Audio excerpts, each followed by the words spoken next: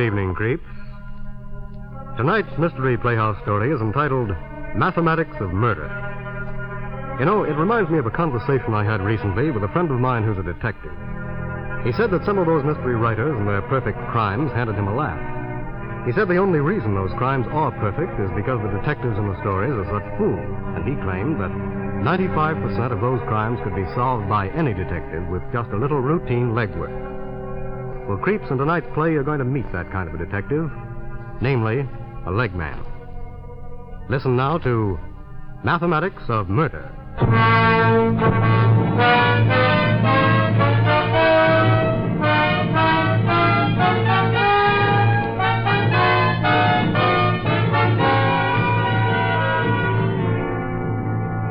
This is the story of two men. Two men who have never met. Two men who move in different worlds. Two men who have never even heard of one another and who certainly never expected to. But let's not get ahead of ourselves. After all, that's the story. Just now, they are two utter strangers, each with something quite different on his mind. No. No, don't. I'll make good. I'll pay. I've told you that already, only I can't this minute. I haven't got that much right now. I know you've given me plenty of time already, only... Look, I tell you what. Let me call you back. Well, I'll try some more. There must be someone who... Well, how much time can I have? No, I'm not stalling. This is on the level. Yes, I'm sure of getting it. It's as good as mine now, only I need a little time to collect it, that's all. Yes, of course, I'm sure. This is the payoff. Well, I know how I can get it now. I'm sure, I tell you. I'm dead sure. That was Colin Hughes. Remember that name, Colin Hughes. And now this is a man he's never met or heard of, an utter stranger. A man as remote from Colin Hughes's life as the Bronx from Lower Central Park West. Sam Evans, a man with something quite different on his mind. Yeah, sure, why not? Let's ask him for dinner Friday night. You know, I'm always saying, yeah, only you should taste my missus's borscht and cheese blintzes. Then you'll really taste something. Yeah, that's what I tell him. And it's the truth. Two men, two strangers, each going his own way, each quite oblivious of the other. Colin Hughes and Sam Evans.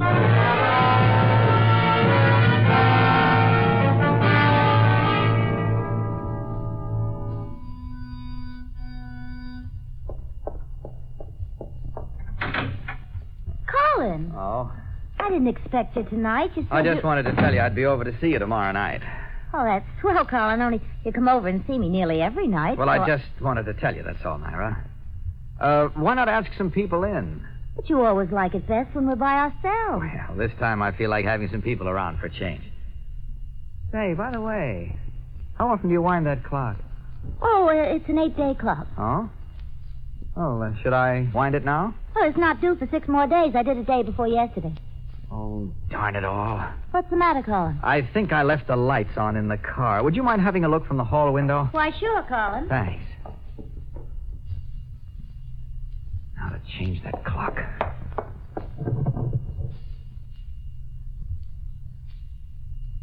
There. No, you turn them off all right. Oh, fine. Well, take off your hat and stay a while. No, I'm going now. Already? Mm-hmm. Colin, where are you taking that radio? Oh, to the repair shop. I think it needs new tubes. Yeah, but won't we need it for the party? It plays good enough the way it is. Well, we'll play records or something. I'll be around tomorrow at 8. Colin, you're acting so strangely this evening. At 8, I said. I heard you, Colin. You'll be over tomorrow night at 8. Is there anything remarkable about that?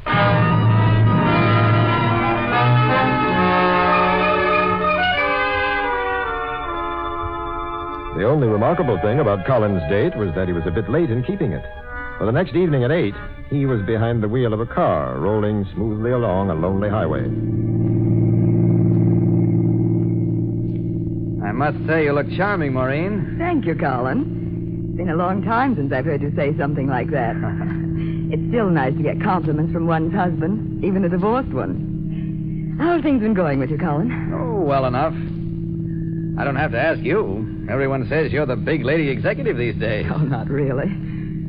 Well, I could never have bought you a silver fox like that. Oh, don't worry. I'm not going to ask how much it cost. Well, that's one thing to be said for being divorced. We don't have to quarrel about money anymore. Well, it was my fault, really. And you being such a success. Oh, Colin. But let's not go into that. We're having much too nice a time. I can't tell you how surprised I was when you phoned. And so pleased. It seemed so gay coming out here to meet you. I was like a schoolgirl on the first date. It's been so long, Colin. Yes, it has, rather. New car, Colin? How long have you had it? Oh, a while. Very nice. I guess you're not doing too badly yourself. Oh, the devil. What is it? It's these lights. I had the car in the garage just today to be fixed. When I touch the dimmer button, they seem to go out completely. At least I think so. Well, maybe there's a bulb loose. Well, I better have a look. You see, when I touch this, it's supposed to deflect the lights. But if they really go out, someone could easily plow into us. Maureen, would you mind awfully? Maybe it's just one of them. Of course, Colin. What shall I do? Well, I was wondering if you'd just step in front of the car and tell me what happens when I press the button. Which light is gone? See if it's the right, I don't mind so much. Of course. Here, wait, I'll get the door for you. There.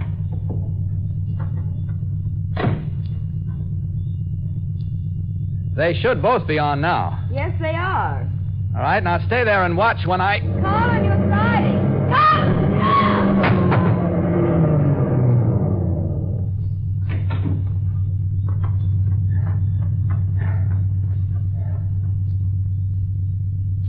Maureen.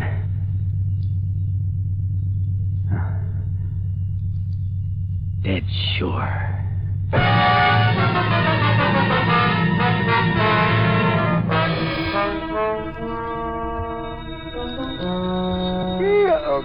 Okay.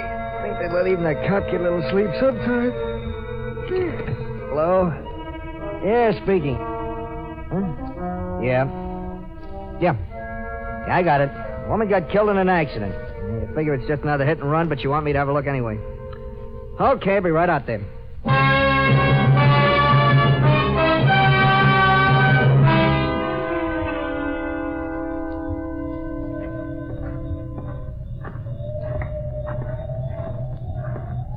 Well, there she is, Inspector. Gosh. Dead when they found her, Clancy? Yeah. Well dressed, huh? Yeah, you don't get Silver Fox for peanuts. Nice looking woman, too. These hit and run drivers. Yeah. I guess she must have stepped into the road. Probably didn't even look where she was going. Maybe. Something coming along hits her, then the driver gets panicky and runs off. Maybe. Accident, all right. Hit and run. Maybe. You mean you... Maybe it was an accident. On the other hand, maybe not.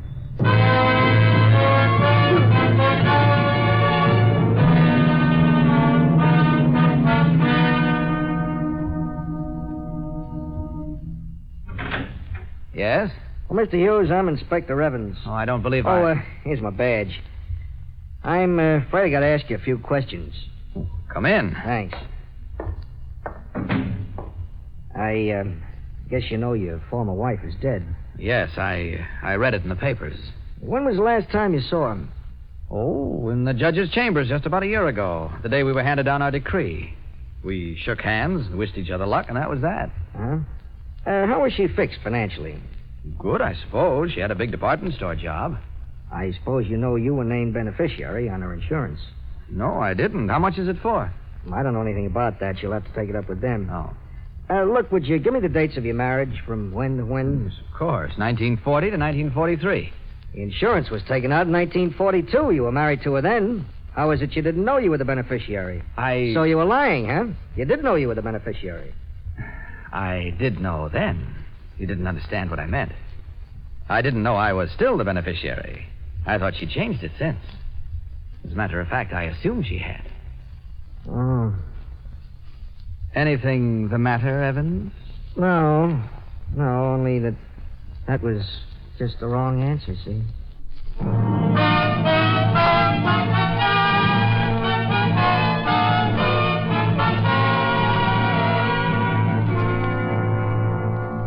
Two men, strangers no longer.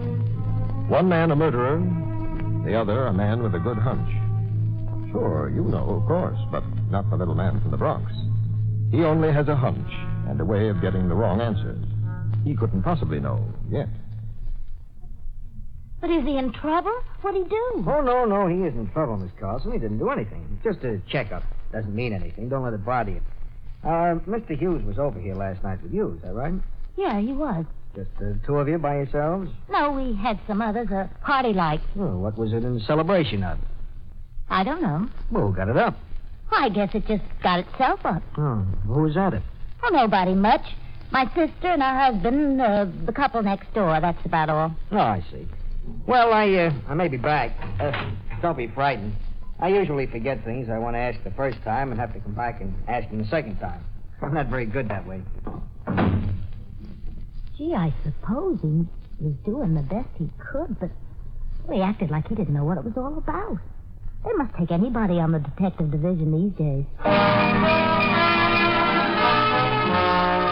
You're listening to the Mollé Mystery Theater on When Radio Was. We'll be right back.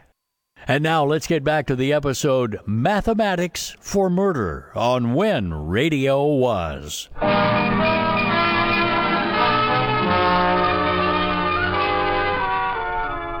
Sure, Inspector. I was at the party Naira gave for Colin. My sister and I were going to the movies. It was the last night for Jean Arthur, but Naira just insisted, and we didn't have the heart to turn her down. She seemed so set on it. I guess we were there from about 7:30 to 12.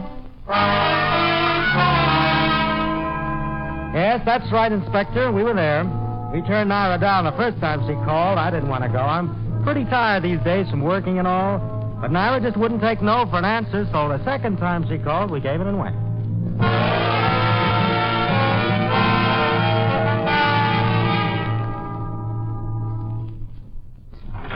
Oh, hello, Miss Carlson. Oh, hello. I guess you did forget something the first time you was here, like you said. Yeah. Come in. Oh, thanks. About that party, Miss Carlson, who suggested having it? Hughes or you? Oh, it was between the both of us, I guess. Well, what time did you call him about coming over? Oh, I didn't. He just came. Yeah, but he brought an armful of records in with him, didn't he?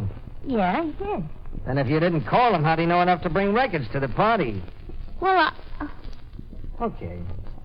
What, did I ask you who first spoke of having the party? He or you?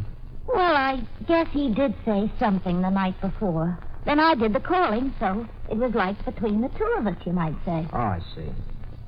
What time did you get here? Oh, it was about 8. Well, how'd you know? It was on the clock, that's how I know. Well, what made you look at the clock? Well, he came in and said, "Everybody here already? What am I, late?" So I looked.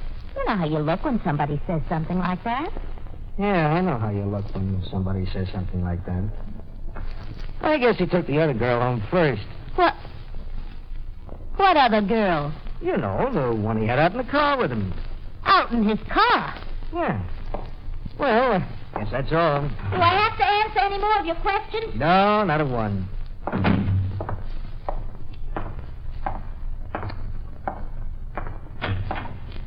Mister? Yeah? Mister? I forgot to tell you. Yes? That clock was an hour slow. He got here at 8 by my clock. But everywhere else it was 9.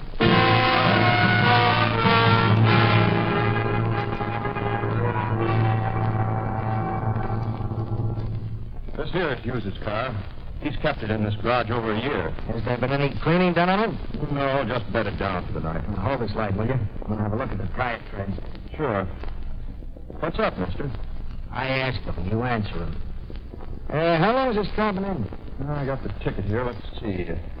He brought it back at 11:45. You sure then? It's right here in the car. Before that, when did he take it out? 10 to 9. 10 to 9. That's right. Definitely. What's the matter, mister? It was the wrong answer. All right. He didn't use his own car. Let's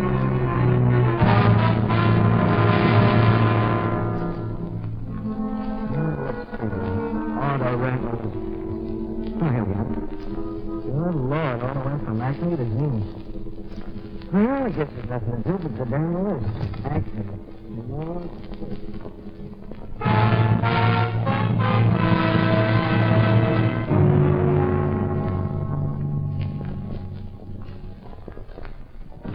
You the manager of Monarch Auto Rentals? Yes. That car out there isn't pounded. Don't let anyone go near it till I can send someone over here. What's the matter with it? What did you find on it just now? Silver fox hair on the back of the seat. Who rented this car? Mr. Joe Miller. What kind of credentials did he have? Well, You mean you rent cars without security? ordinarily, no, sir. But he left a large deposit, enough to cover the whole car. Did you describe him? Surely, he's a stout man. He's 50. He's 50. What's the matter, sir? That's a wrong answer. There's someone else who rents a car.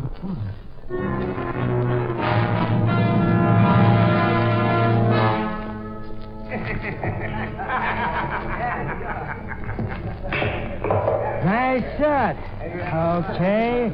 7 ball in the corner pocket. Here's what I... Say, what's the idea of grabbing my arm that way? You could have ruined my shot. Take off your eye shade and come outside. I want to talk to you. Scram, I'm going to finish this game, see? You have already. Come on out. Well, I don't see why... This piece of tin says do it. A detective? Uh-huh. Okay. Excuse me, fellas.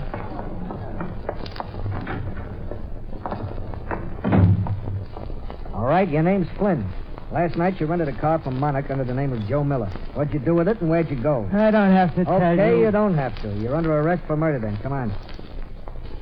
Murder? Hey, wait a minute. I never murdered anyone. The car's a murder car. Murder? Look, it wasn't me. I wasn't in it. I just took it out for somebody else. Oh, now you're telling it, huh? Yeah, now I'm telling you. I was clean out playing some of the fellas back there, and I come out for a breath of air. And then this fella comes by and asks me if I'd care to do him a favor. I said there's $20 in it for me. And you were willing. I wanted to get back in that game. After all, $20. What was the favor? Take a car out from Monarch. Under a fake name, not my own, of course. Fun. Well, so I took it out for him, and I just drove around the corner and picked him up. And he dropped me off at the pool room. There was still half of the 20 coming to me, so about 8:45. 8:45? Yeah, 8:45. I went outside and met him again, like we'd arranged. He showed right on time. I took the car back for him and reclaimed the deposit. And you gave that back to him? He wasn't there no more. I don't know what happened to him. I couldn't find him. You think you're telling a lie, but you're not. Huh? He wasn't there anymore. He didn't wait. Only you didn't go back to look for him. Even if you had, though, you wouldn't have found him. Yeah, it's a smart play. You figured you'd walk off with the money. It was the best guarantee in the world that you'd stay out of sight and keep your mouth shut from then on. Yep, cheap at that price. I know it sounds phony, but you'll have to believe me. No, I don't have to, but so happens I do.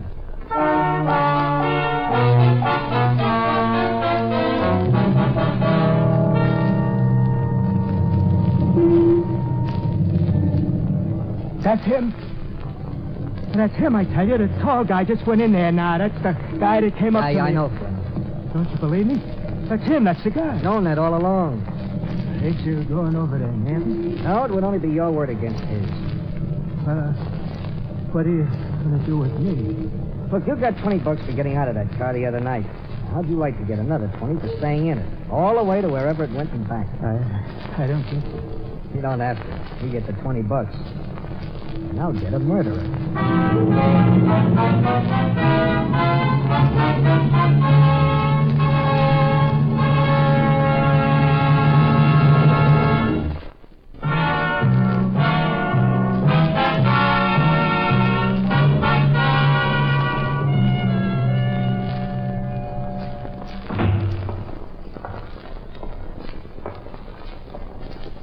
Officer.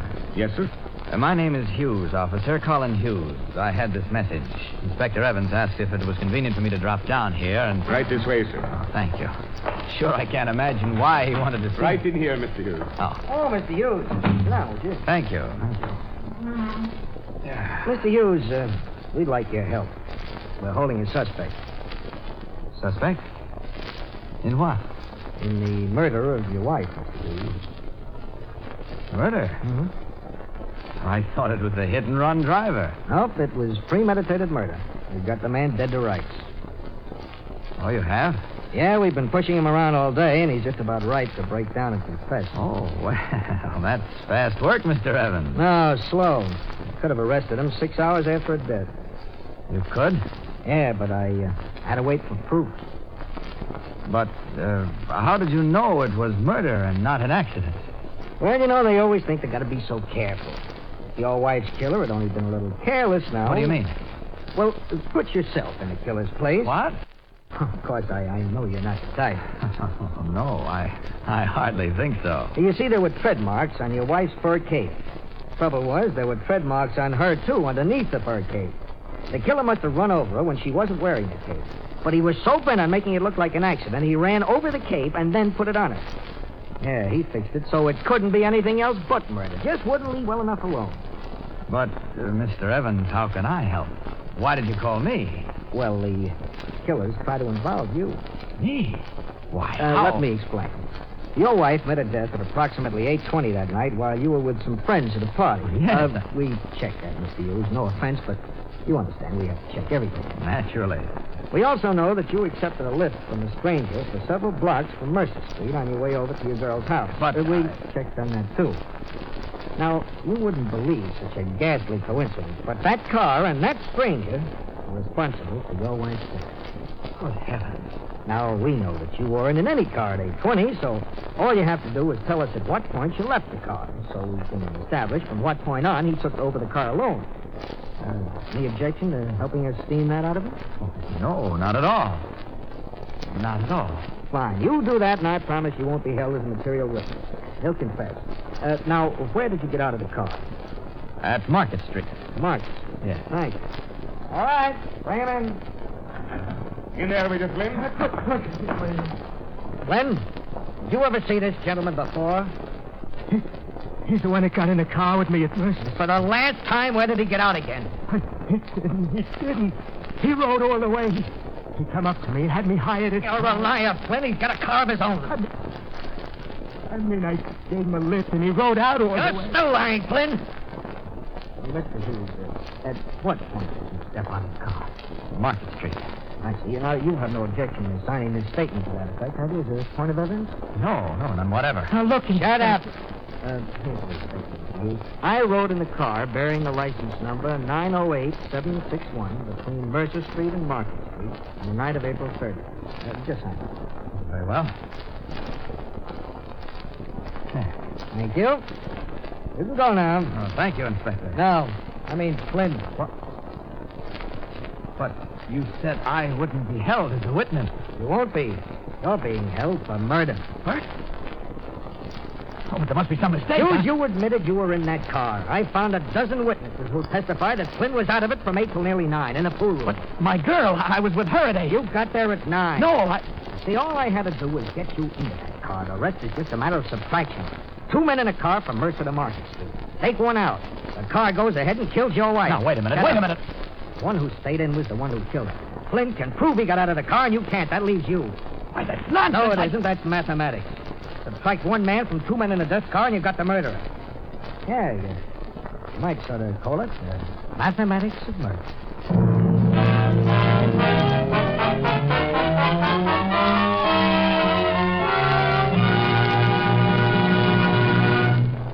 This is the Armed Forces Radio System.